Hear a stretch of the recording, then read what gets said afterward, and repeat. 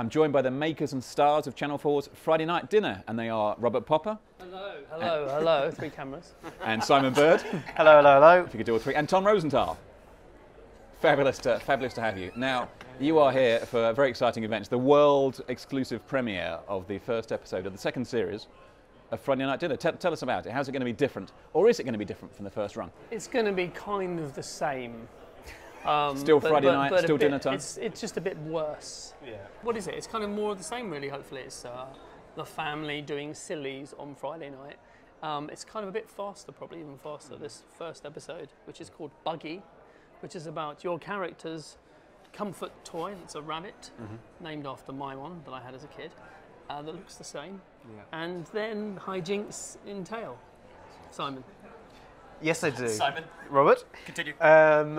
Yes, the aforementioned hijinks, of course, which include my brother, Johnny here, stealing Buggy, and the episode is basically a long chase sequence of me trying to catch Johnny and get my Buggy back. Get my Buggy back. People are going to say, I've got to see that. And Tom. No spoilers, Tom. Robert, I mean, you've alluded to it there as something that happened from your childhood, and the first series is very much based around your own experiences. The second series, do you carry on mining that, or do you start to run out of experiences and maybe go fiction? Do start to run out. There are a couple of things completely taken from when I grew up. There's a scene where the grandma, basically, Johnny has a girlfriend who has very short hair, and this sort of thing happened in my family when my grandma thought it was a boy, and said, who's this nice young man in front of the whole family? And this poor girl was very bright red and kept saying, who's this nice young man? So that happened, which was quite embarrassing. But otherwise, I had to sort of use my imagination a bit more. So it was a bit harder. Because I don't have an imagination, so... You've got to think stuff up. Yeah. Was this kind of your entry into the mainstream? Is that fair? I mean, you obviously had the Time Wasted Diaries, which are very popular. Thank you. Well, it probably is the most mainstreamy thing I've done, I suppose, that I've written, but I had never written a sitcom before. You've sort of been on the edge of society, haven't you?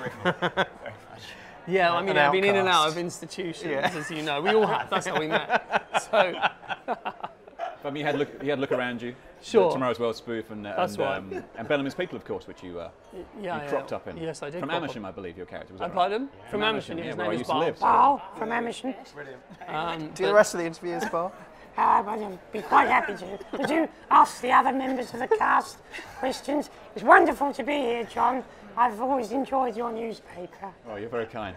Simon and Tom, how did you get involved in Robert's project? Well, I met him doing a bar impression. You do a good one. Sorry. Go on. Robert asked me to do it. This is going to sound so pretentious, but at the British Comedy Awards, do you remember that? Yes, I did. After the first series of The Inbetweeners. Right. And I was a massive fan of Look Around You, so it was an immediate yes from me. You were disappointed when it's quite different. Oh yeah. Yeah, I was hoping it was Look Around You 3, but it wasn't. No. Because Tom, you were obviously previously a stand-up comic. Yeah, well, Probably do still stand-up. Yeah, still do stand-up, and had 9 auditions? 11 auditions. 43 auditions to get the part. But we saw Yeah. 140 people, and he was the man. Eventually, I ground them down. I was the least bad, and they let me into their show. But eventually, we made a show together, which I'm very proud of and very happy to be in. What's that called? It's just called Baal. It's at YouTube. Oh, I've seen these ones. It's quite high content, doesn't it? It's like one day, but once a week. It's quite a high content. Does that help you in the kind of creative process? But also, it doesn't. It's hard because it's basically, in some ways, it helps because it's the boys come home and it's an evening, which is so you know what you're writing, if you see what I mean. But then you do have to think, right, how do I fill 25 minutes of people sort of in a house? That is the hard thing. But I think it's good having some parameters. Otherwise, they could just go to Sri Lanka suddenly and look for kingfishers. They could look for kingfishers in Sri Lanka. That would be a nice episode. Yeah. You often do posits sort of like lasers and stuff and dinosaurs and stuff. I did want to just ruin the show by in post-production right at the end. Just mum suddenly fires a laser at her eyes and then it cuts. It would be fantastic. People talk about a golden age of comedy. Where do you think it is on TV at the moment? Is it easy to get projects off the ground? Are commissioners really responsive to it? Because you've got Sky coming in with lots of money to spend on homegrown stuff that they didn't do before. You know, well, in fact, you're making Chickens, of course, for Sky. That's right. Yeah, we're filming it in January. But Channel 4 really wanted a series, though, didn't they? But you just said Yeah, Channel 4 were desperate. They were begging for it. It's too good for Channel 4. No, Channel 4 turned that down. I don't know. No reasons really given. I think it was because I'm in Friday Night Dinner and Joe's in Fresh Meat, and The Inbetweeners is constantly rerun. So I think there was already too much of us on Channel 4, which I totally understand. Never too much bird, surely. No, but that's not to say that Sky were second choice. We're very happy to do it on Sky. Love Sky. So yeah, we're writing at the moment. Very excited. And it would be rude to have you along without asking you about the movie, the second movie version of Inbetweeners. What's happening there? I don't know. Well, thanks I'm glad I asked. We read something in the paper the other day saying that a sequel was going ahead, but we haven't been told if that is the case.